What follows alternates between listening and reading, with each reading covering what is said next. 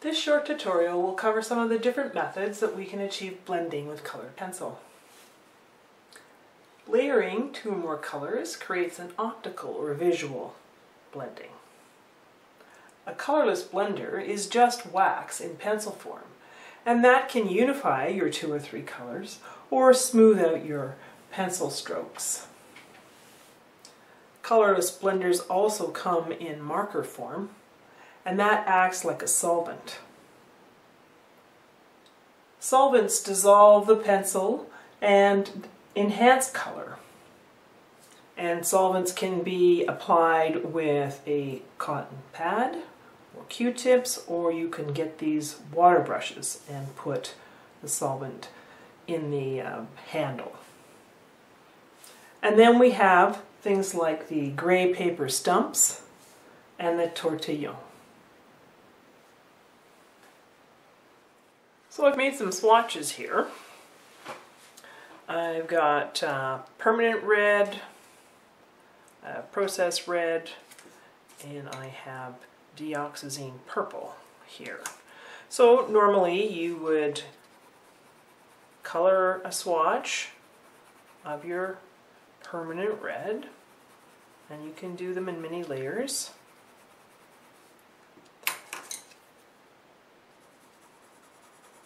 Yeah, I'm just quickly doing these now here. And so then the processed red I blend over into the permanent and then down into the dioxazine purple. And here's the dioxazine purple. And I'm just blending, putting another layer, and that's how you create blending using just the layers. Now for the colorless blender, which is just the wax, no pigment.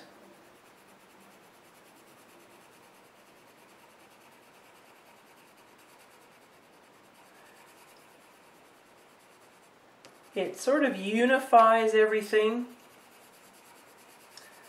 and smooths things out to a certain degree.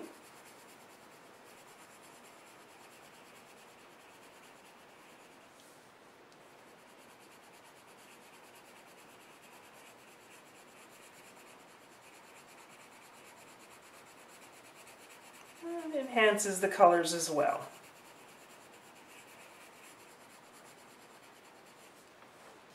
And you can go back and forth, again layering and filling out to get the look that you're going for. Now the marker, the fat end, and there's a thin end, and this also unifies and blends and enhances.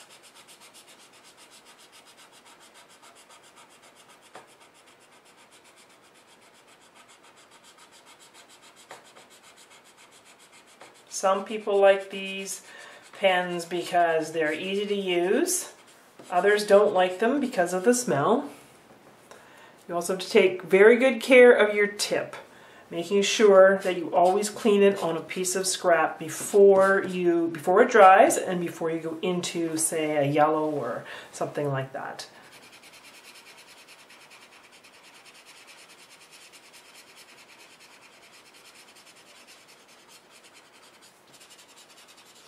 Now when that's dry, I could go back and I could layer again.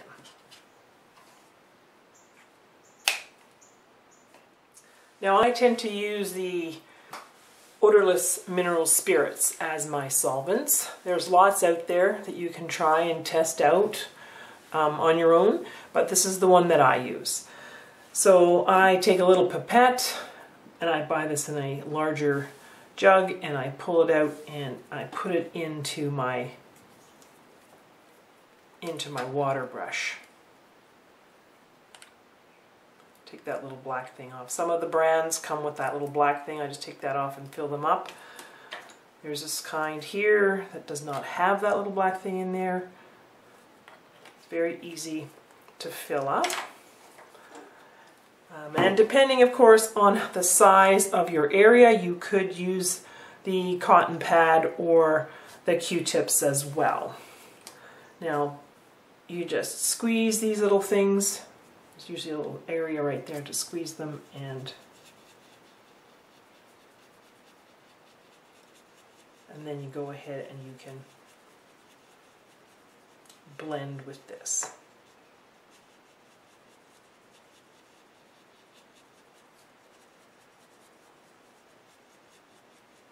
You do have to rub a little bit hard or tap, depending on what you're trying to do.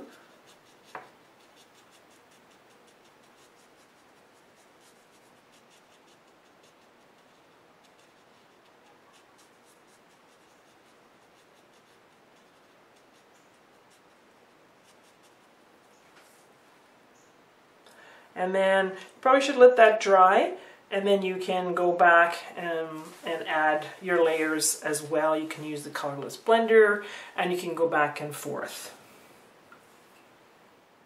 Now for the paper stump and the tortillon, you have to have quite a few layers on before you do these, otherwise it really won't work.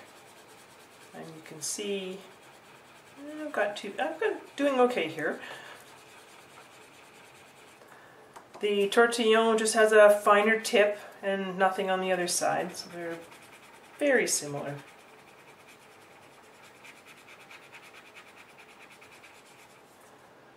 Now you could use this with the colorless blender pencil first, and then you could go ahead and just blend with the stump or the tortillon.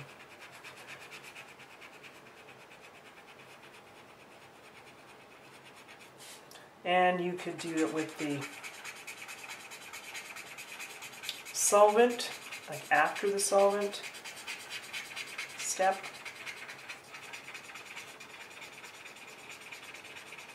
Or even this one. You can see though that I'm applying a fair bit of pressure, so you have to be careful, because what you're doing here too is flattening out the tooth of the paper. You don't want to do this too soon in your process.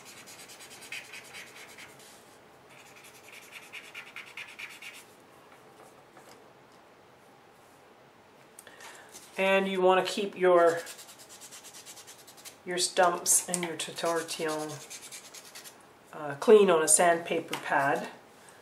And even your blender or your water brushes, you do need to make sure that you keep them clean too. They will stain, but at least get in the habit of wiping them off before you, whenever you finish a step, before you start your next step. So most artwork is a combination of techniques. So for instance, when you look in this back area here, I took my canary yellow and I colored in about into here, faded it off. Then I took the lime green and went into the yellow and up into that area there. And then the final color was the Prussian green, and I went this way. Then I applied the OMS, let that dry, and repeated my combinations again and again. At some point, when you put the OMS on, it lifts up and dissolves too much of your paint. And that's when I tend to take the gray paper stump and use that as the blender. Because by then you have lots and lots of layers, lots of wax, lots of pigment, and lots of stuff that you can move around and blend. So you have the three colors of layering, you have the OMS, and you have the gray paper stump. All three techniques are used in that background. Now for this work in progress, I've completed the eyes, And again, I've used many of the blending techniques that I showed you earlier. I colored the whole iris with that color, lime peel. Then I added a shade of kelp green. Then I applied the OMS, waited for that to dry, repeated these two colors, added another shade, the dark green. Then I used the colorless blender to smooth out and get some texture at the same time in little circle strokes in this lighter area. Applied the OMS whenever I needed to, added another shade, which was the Cool Gray 90, and I used the tortillon to help blend the shadows.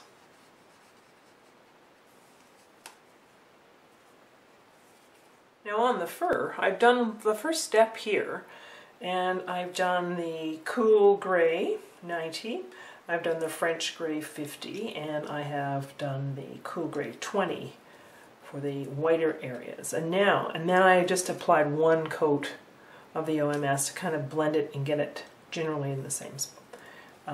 You know, just generally looking furry. Then I'm going to go back and I'm going to repeat those steps, adding more hairs and lines into some of these areas. And I've got the warm gray.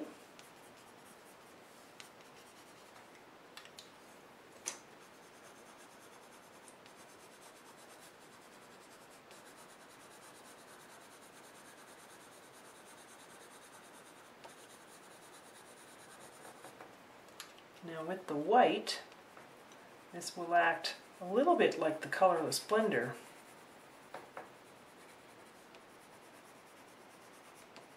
Sort of smoothing out a few of the strokes.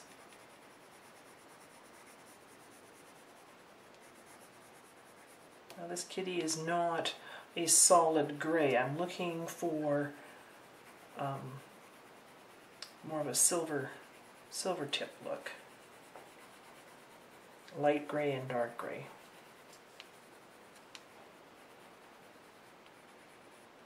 And then I will put the OMS on again. And that will smooth, add some shading.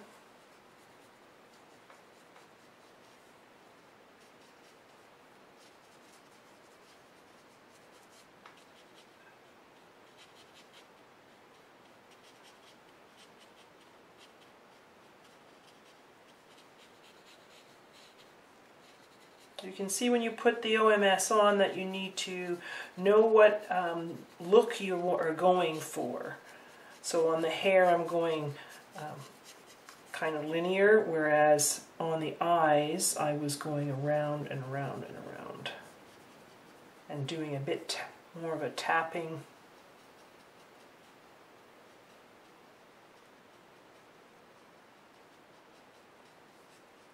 More of a tapping motion.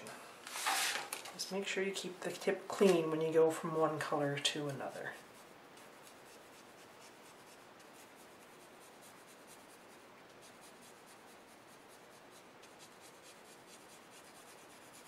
So I think I'm getting the look that I want, the hair look. And I'll continue to layer my colors. And at some point I will take the tortillon and the gray stumps out and I will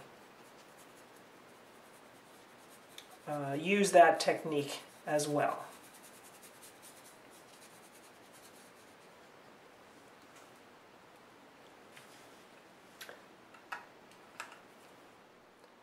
So I hope I gave you a few tips on how to blend with a variety of tools with colored pencil.